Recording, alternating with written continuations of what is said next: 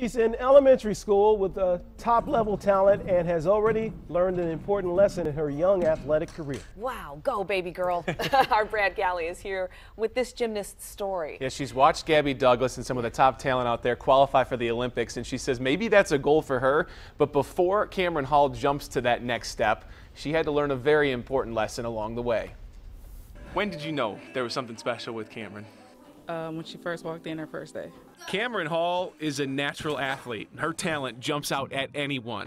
When I walk in here every day, I think of wow, I'm going to have lots of fun. Combine that with her drive, and Cameron set her sights on competing and working to win a state championship. Hard work at her age means so much because it molds her character into who she's going to be as an adult. With me and my mom, sometimes we talk about life situations. One of those life lessons? School.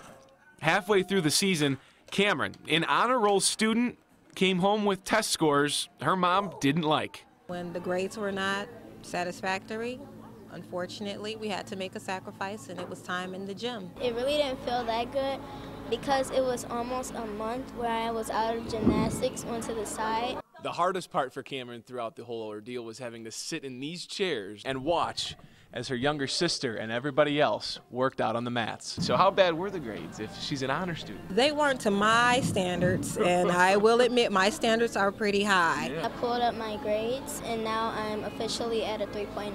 Cameron missed one competition, but she came back just in time for the state championships. Of course, I have to put on my game face, just do what you normally do. But inside you were what? I am torn up. She came back and came in real strong in our state championship and achieved the first place in double mini trampoline and a first place on floor. What do you go and tell your friends at school about winning first place? I tell my friends, and if they don't believe me, I pull out the medal out of my bag and I tell them.